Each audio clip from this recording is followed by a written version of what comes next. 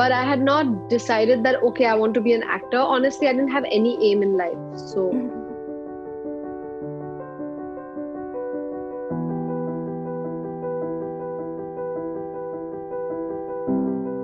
I had to give up a lot of things when people my age would go to office and work, and weekends they will party and they'll party all night. I had to kind of be more disciplined, take care of my health.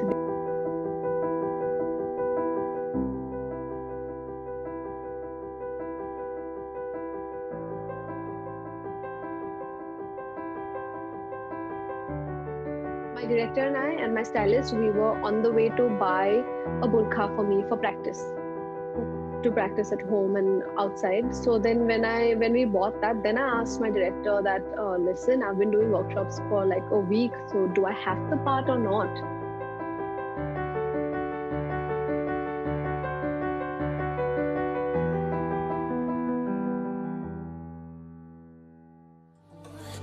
I'm turning off my mind so I get by.